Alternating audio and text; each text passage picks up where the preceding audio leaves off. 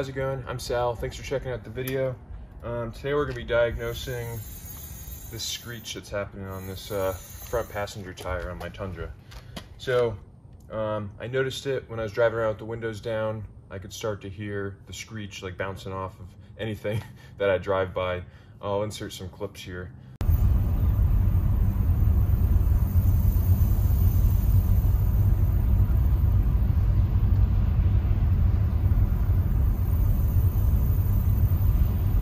It was really noticeable, and it was getting to the point where I was, kind of self-conscious about what's going on in here. It's just super loud.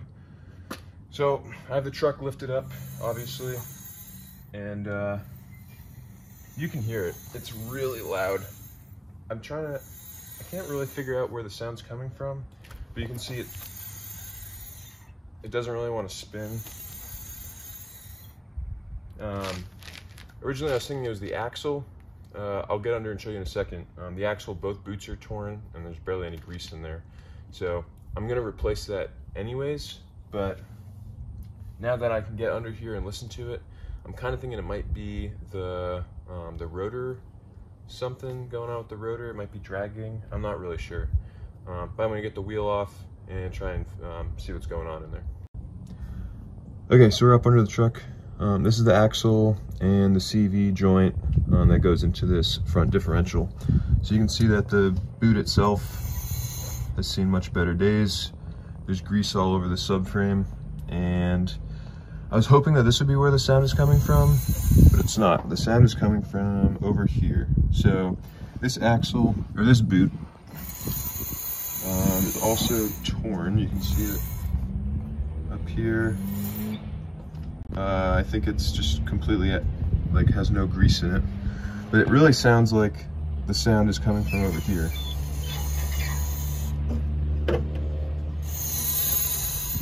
So, like I said, I'm planning to do the axle anyways, because it's obviously in really rough shape, but looks like we might be dealing with some brake thing going on over here.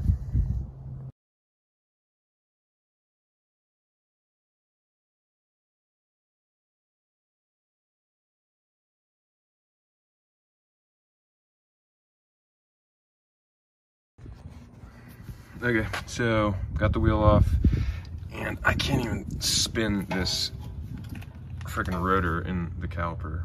So it's leading me to think it's more of a brake thing than an axle thing. So I even tried sticking a screwdriver in the slots and trying to, in the vanes and trying to spin it. It's not budging. So I'm going to take off the caliper. It's not required for doing an axle change, but I'm trying to diagnose this, so I'm gonna try and do that as well. Taking off the caliper are just these two 17mm bolts on the backside, and it should pop right off.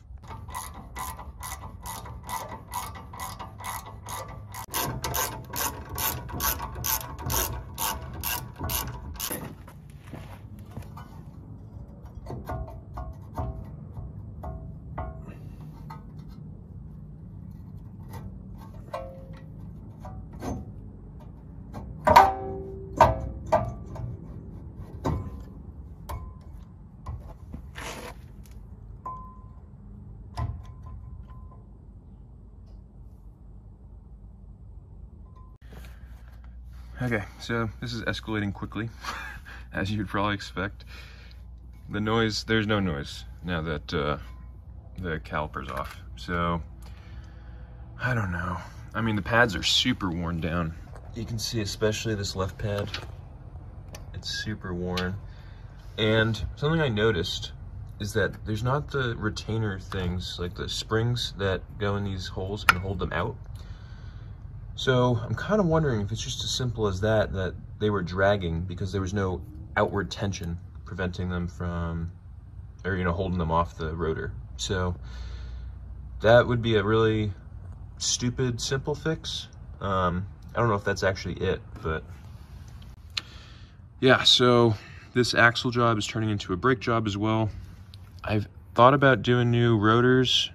There's a tiny bit of a lip on them, but I don't know. I think I'm gonna leave these and just do new new pads, because rotors are like $100 each, and if I'm gonna do that, I want to do both sides.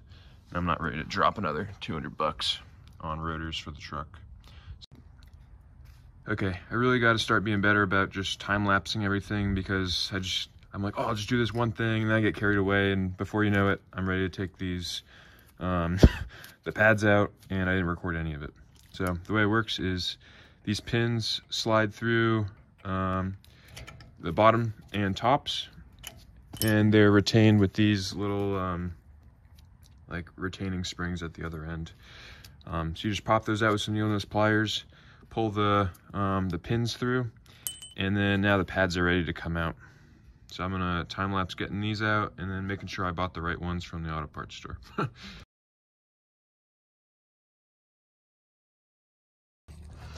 Okay, so when I went to O'Reilly's and went to go pick these up, they said that there are 2 different sizes. So I was like, oh crap, I don't know what size I need. But these bigger ones looked like the right size, so I picked them up, and it looks like everything should line right up. So I don't know what's up with like this on the sides, but I'm just gonna try and get them in there and see if it all lines up. Hopefully it does.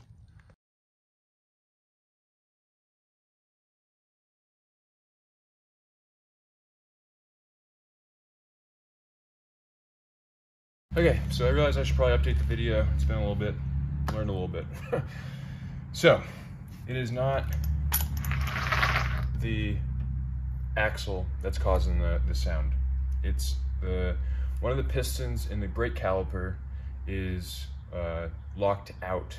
So the brake caliper, or the pad itself, was just dragging on the rotor.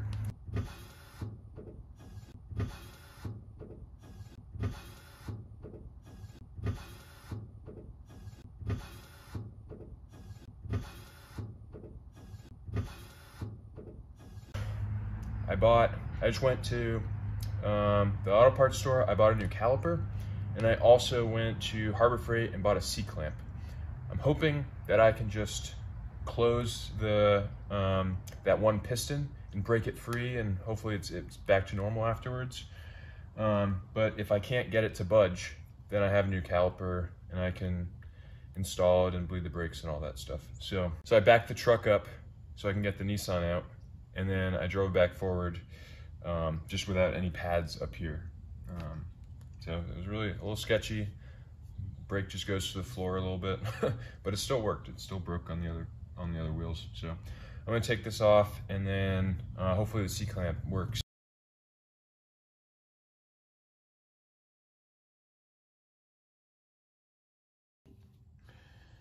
Well, I almost did it again where I forgot to record what I'm doing here. But so I have this 5-inch C-clamp here, and I'm just gonna try and fit it over this bottom piston and get it to budge.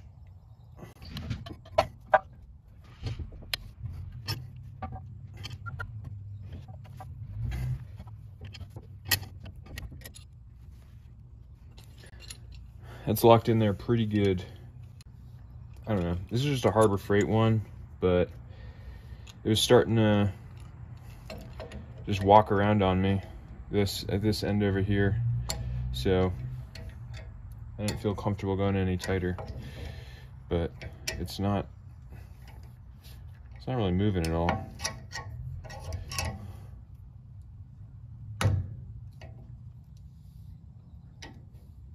Yeah, this thing's not moving. Okay, so this is just a 10mm.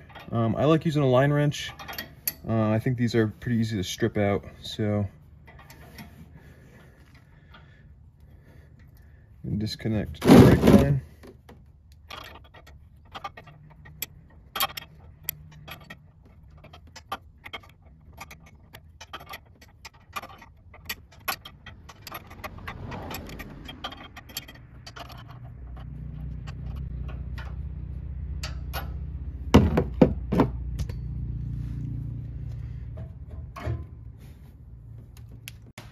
And out with the old and in with the new. I mean, it comes with the whole caliper as well as new pins and little cotter pin stoppers and all that stuff. So, I mean, these old pins are pretty crusty. They didn't slide very well. So I think new pins. I also bought this brake lubricant to put on the pins and the pads and stuff. I think it's gonna make a big difference.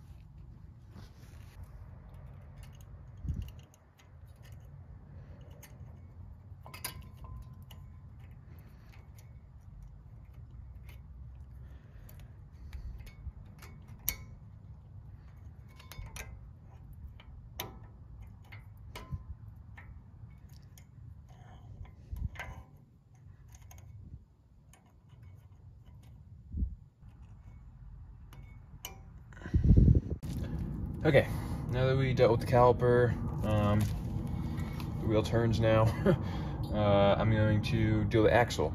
I still have the part, even though it wasn't what was wrong. While I'm in there, while I'm in here, I should probably do it.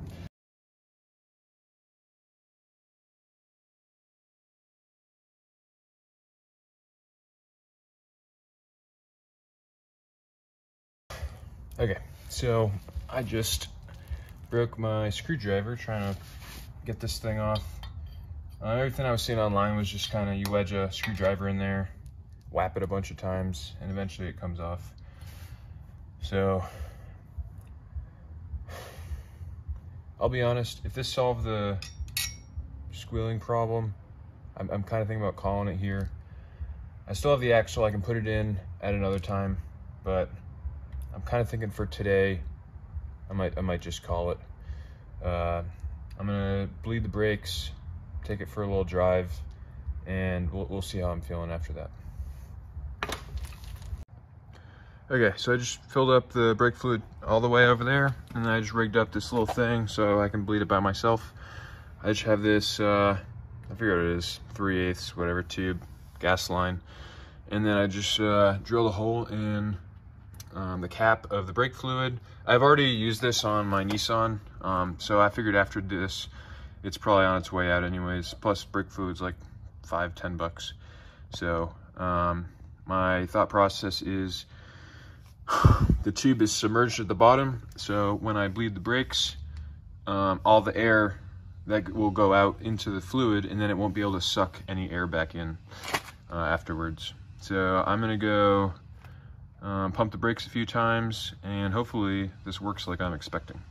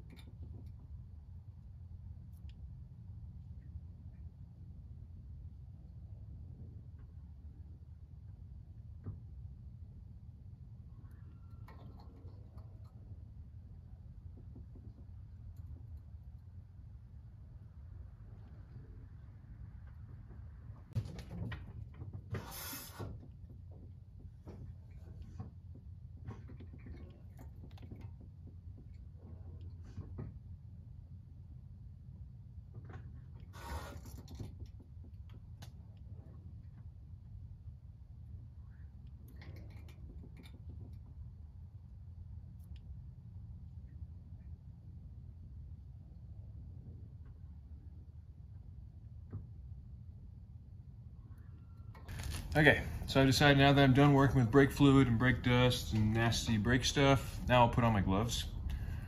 And then I think the brakes are bled. I think I did them a bunch of times, and by the end of the clips, there was no more bubbles coming out. So, I don't know. I think it's good. I'm gonna take it for a test drive around the neighborhood, make sure it's good.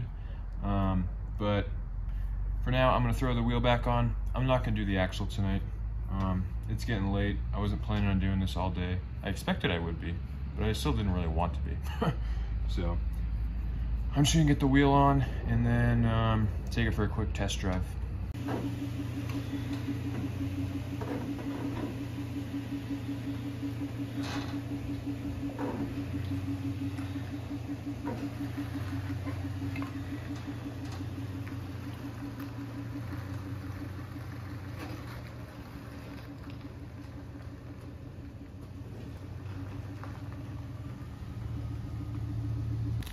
Okay, so I just drove it up and down the street. It feels good. Doesn't feel like there's any air in the lines or anything. But when you slam on the brakes, now it pulls to the right because those pads are much newer than these. And I haven't seen these ever or in a while, so I don't know what these look like. So as much as I want to just go inside, I'm gonna replace these brake pads too. This caliper should be good, so it should be a really easy thing, just swapping out the 2 brake pads. I know how to do it now. It should only take a matter of minutes. But let's get this tire off. I'm just gonna time lapse most of this because I just showed you on the other side. But I'm gonna do this side too, and hopefully we'll brake straight.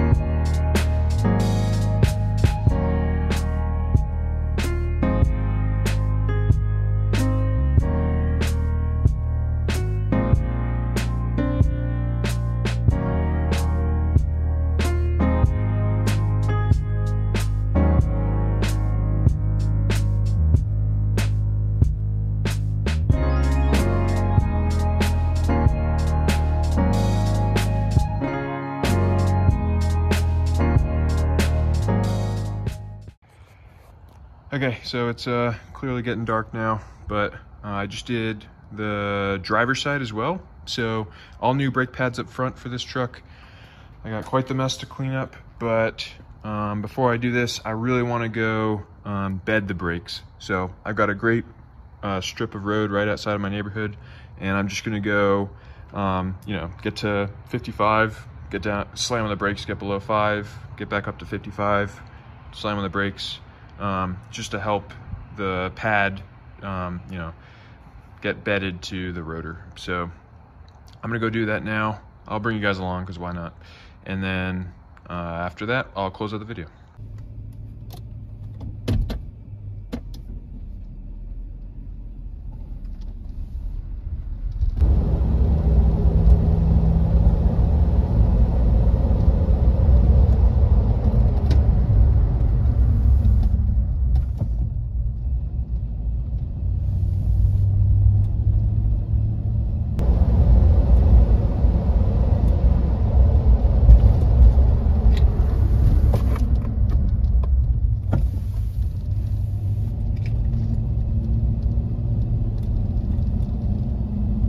Okay, so I'm just on my way home from AutoZone. Did the brake bedding procedure like you saw earlier, and then just dropped off the core. Got my refund, and so I don't know if it's just in my head or if it's. I feel like it very well could be a real thing because the brakes were dragging, but I feel like the truck does coast better. I'm anxious to track my fuel economy over the next couple fill-ups. I calculate it every time I fill up. The truck doesn't do it for you, so I do the quick math every time I get gas. But right now I'm getting like 14.5, sometimes 15 if I'm like being really light on the gas. But I'm anxious to see if it goes up now that I fixed this brake problem. But other than that, the brakes themselves feel good. It doesn't feel like there's any air in the lines. It stops hard. It feels basically like it did before, without the squeal. So yeah, with that, thanks so much for watching. I hope you learned something. This wasn't supposed to be a very instructional video, just kind of me taking you along while I diagnosed where the squeal was coming from and kind of fixing it throughout the day. But if nothing else, hope you enjoyed the video, and thanks so much for watching. Have a great rest of your night.